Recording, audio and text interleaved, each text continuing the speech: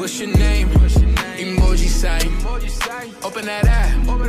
Where you at? What's your name? Emoji sign. Open that app. Where you at? So to get your DG, what's the name of it? To get your DigiLAN tablet flash, you will be needing the correct RAM, which is the firmware in other words, and you'll also need the SP flash tool, which I have here. So you will be needing this, and you will be needing the RAM file for your DigiLAN tab. This is very important when you are flashing your tablet, especially those Chinese tablet. You will need to look for the model number, which is the L101Q, and then you take that number and you look on Google for the stock RAM or firmware. You should find the file, then you download the file, and then you flash your tablet. And this goes for all Chinese brand and other brand tablet as well. As you can see, I downloaded everything in one package, so this is the firmware here. So we just need to load in the scatter file. Let's navigate to the desktop. Let's look for DigiLAN firmware flash 100% tested. Then we have to select the scatter file. The scatter file is loading, so we are going to format all plus download. So all we need to do here, we just need to connect our tablet, and then we need to press the download button as we connected our tablet. Just want to let you know that if you're doing this for the first time, you will need to install the MTK driver. And also, I'm not responsible for any damage that you may do to your device. Do this at your own risk. So what I am going to do here, I am going to put up the volume on my computer to hear when the tablet is detected.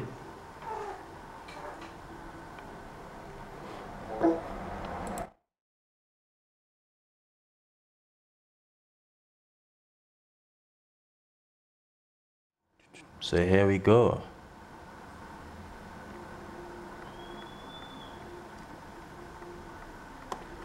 And basically that's how we do it. Ensure that you don't unplug your USB cable.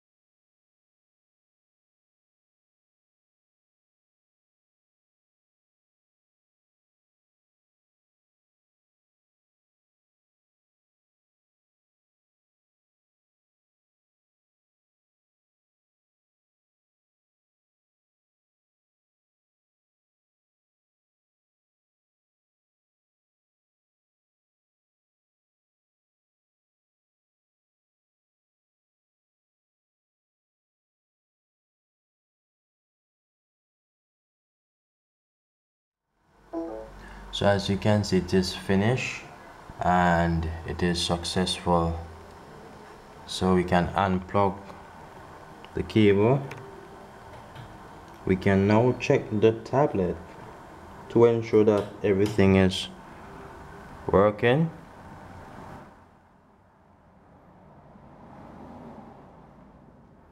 So the tablet is successfully flashed, and you can see it there. So what I'm going to do now, I'm going to turn it on.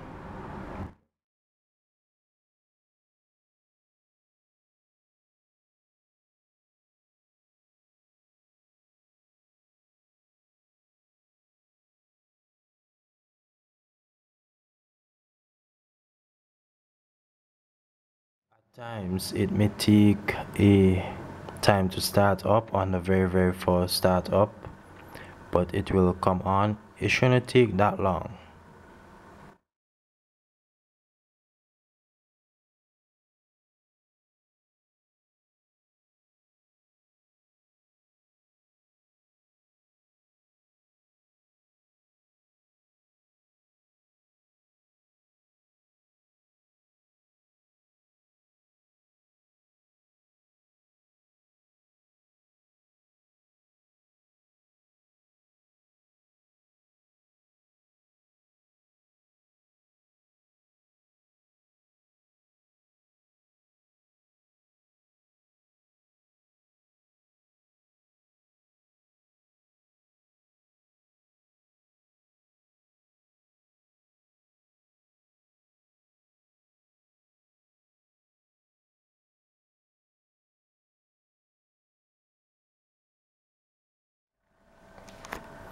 So here we are. As you can see, the tablet is brand new on the software side, so we need to just set up everything and ensure that everything is up and running. So here we are.